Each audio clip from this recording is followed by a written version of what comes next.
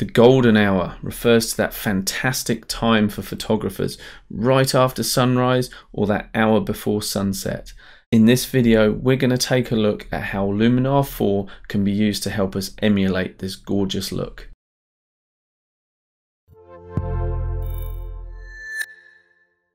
So there are two main things that help to make the golden hour such a magical time to take photographs. One is the quality of light that's created, and the other is the low angle of the sun. Now, the quality of the light, we can certainly try to emulate that through Luminar 4, but a photograph that was taken at midday with the sun right above is never realistically going to look like a golden hour shot. So with those expectations being managed, let's dive into Luminar 4 and see what we can do to create that look. So this is the photograph we're going to work on first, and this is a photo of my daughter being carried through a field by my wife, and it's the middle of the day, midday sun, so it certainly doesn't have any of the qualities of the golden hour. So let's see what we can do with the Luminar to actually introduce that fantastic look that we can get around that time of day. The first thing I'm going to do is go straight into Landscape Enhancer, where you'll find the golden hour tool. Let's crank that all the way up to 100, and although that's a little bit too much, we're going to leave that there for now, and you can see that it's certainly saturated all the colours and brought a warmth to the image that wasn't otherwise there. If you want to take the warming effect further, what you can do is come into the light section and use the temperature slider and just take that to the right.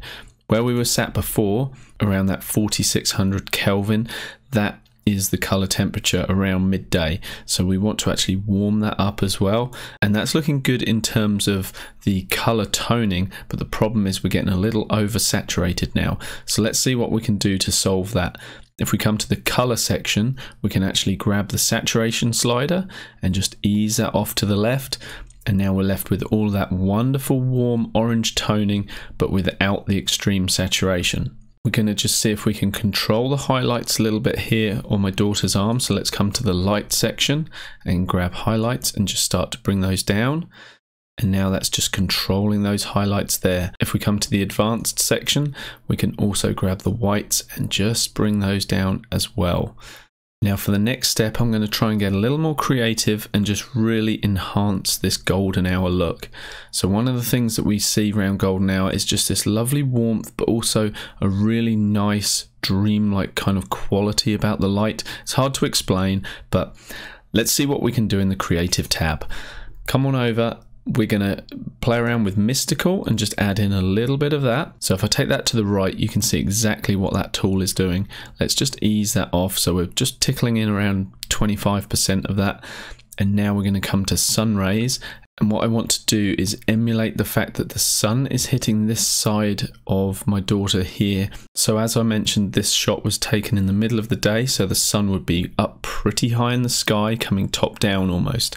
But what we're going to do is actually put a sun effect over here on the left hand side, and because it's lower, that will help to enhance that golden hour feeling. So come to sun rays and let's place the sun center. And let's move the sun center into this gap over here so that it's going to kind of bleed through this opening in the foliage. Let's go pretty heavy-handed with the amount just so we can see what's happening with the effect. So a couple of things I'd like to do is actually tone it to a more warm yellow and also create a more sort of believable effect with this. So let's increase the length of the sun rays so it's kind of bleeding through more of the photo. Let's grab the penetration slider and just have a little look at what's going on there. Okay, we're going to leave that around 45 and let's dive into the advanced setting. The number of sun rays is currently halfway up the slider here. If we go to the right, you can see it's adding a lot more rays, and in this instance I just really don't feel that's particularly believable. So I want to drop that pretty far back, and from here I'm just going to have a play around with these other sliders and see what effect we can get. So this is our sun radius. I'm going to leave that where that is. The sun glow radius, let's increase that and drop it back. Yeah, I think we'll push that quite hard. And the sun glow amount, let's have a play with this. Yeah, we want to give it a nice full glow. Now the sun warmth, this will address the kind of whiteness that we've got at the moment. So let's warm the sun up slightly, and the rays warmth, let's push that to the right as well. Look at all that yellow coming through now.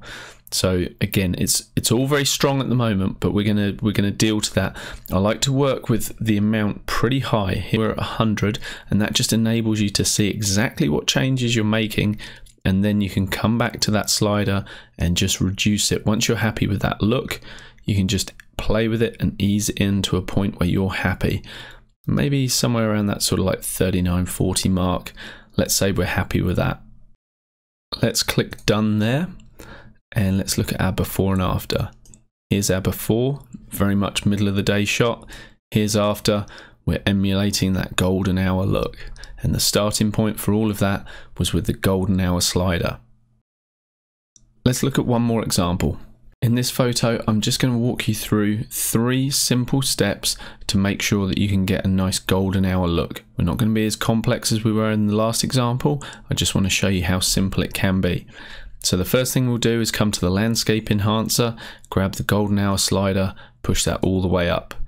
Now let's come and look at the color temperature and push that up too. Let's go quite high on this. Let's go up to 9,400. Why not?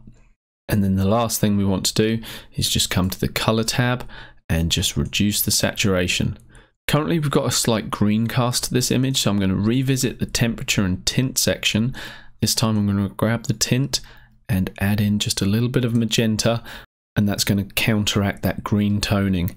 So let's look at our before, a very cold, muted kind of image, and our after, very much a warm, sunlit kind of vibe going on here. Obviously you can take this look much further and you can play with things like I did in the original image, but for here I just wanted to show you just how quick and simple it can be to change the mood of your photo to emulate that golden hour look.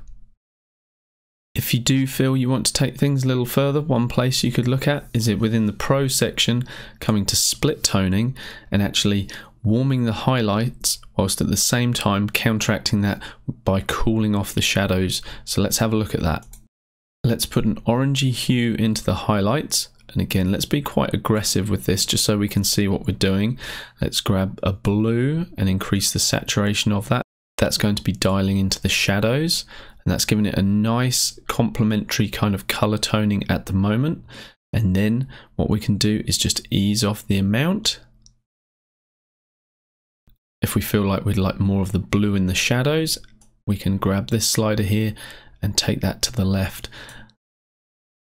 Now let's look at our before and after. Before, after, a big change, a much warmer image, very much emulating that golden hour look. Enjoy playing around with the golden hour tool, and also use other tools in combination with it just to see how much more you can enhance that look. Thanks for watching guys, and I'll catch you in the next video.